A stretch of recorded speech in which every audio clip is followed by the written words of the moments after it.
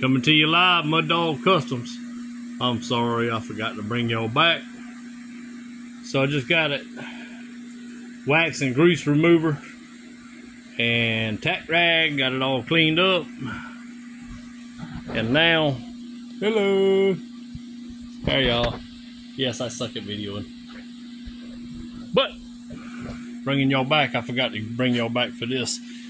On this, show you a little something here. See that 1-to-1? That's your mix ratio. 1 part color, 1 part urethane reducer. Alright, so that's your color. That's your reducer. So what we're doing, you're gonna look on here, so it's half and half. So you go 10 parts paint and then 20, this is ounces. 10 ounces paint, go to 20 ounces on your reducer. So very simple. This is a part that I struggled with when I first started. I was scared of it. Just like the clear coat. Clear coat is 4-to-1. So let me show you right here. Oh man, I was scared of this mess when I first started. But it is simple. Show you on a different cam. One of these new ones. Alright, so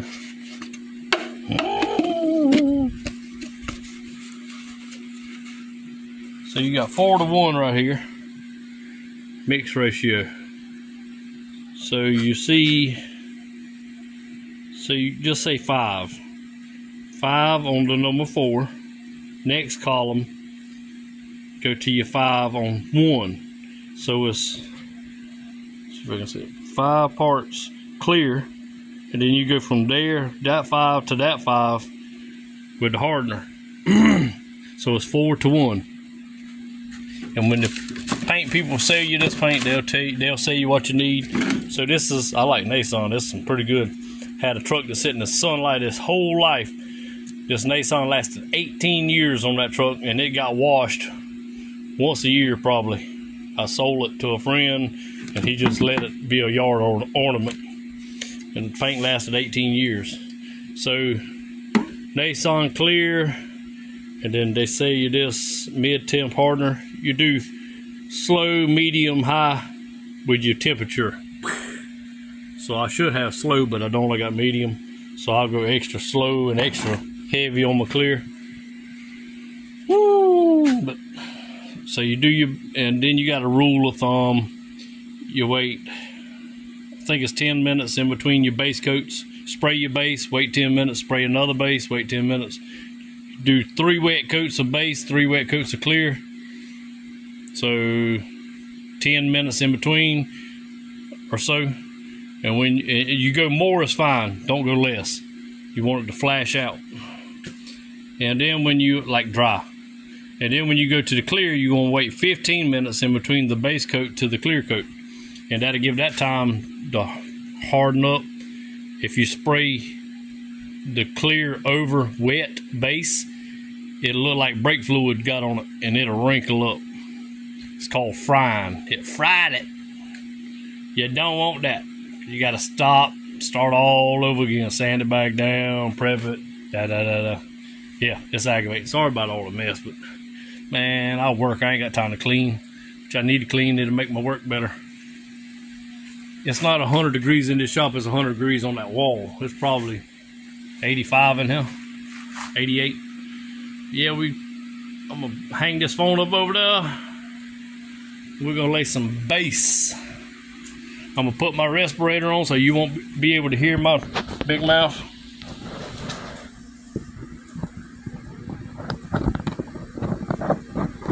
Hang this phone. So we're gonna be spraying this. You want 50% overlap. Your fan on your spray, it'll come out about that wide. So you're gonna 50% overlap. And you want the angle of your gun with the panel. Angle of your gun, 50% overlap. 50% overlap. And you want to walk the whole car, especially if you're doing metallics or pearls, and walk the whole car. I'm gonna start with the roof. Do the roof, go around there, do that side of the roof. Then I'm gonna come around and do the easier part. Yeah, y'all hang in there with me. Y'all look at it to the end. Let it play in the background. It'll help you out on YouTube.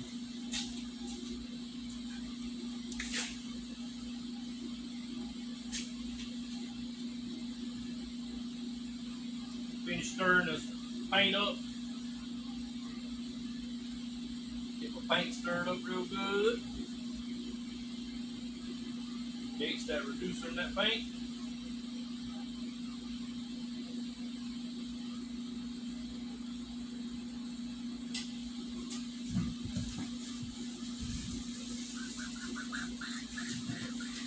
Put the respirator on because you don't want to die at a young age.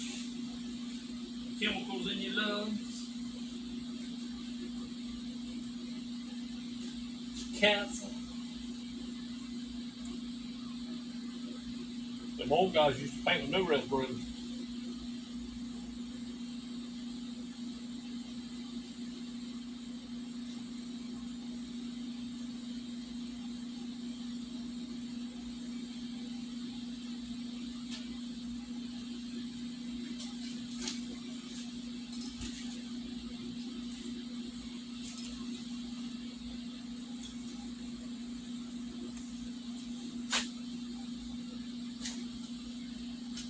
I'll share this with you before I start.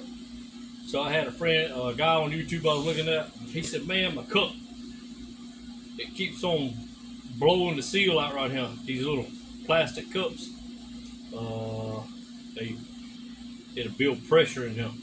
So it's like gas. Hotter it is, it'll expand and it'll blow that seal out and it'll start leaking paint. Then that paint will drip on what you're trying to spray. So always burp it like a baby bottle. You burp that, that'll give it room to expand. I learned that the hard way. Okay. And then I cleaned my gun out with thinner, so the gun still got thinner in this neck.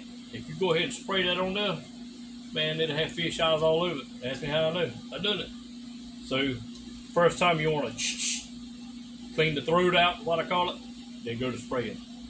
Hang with me. I'll learn you something.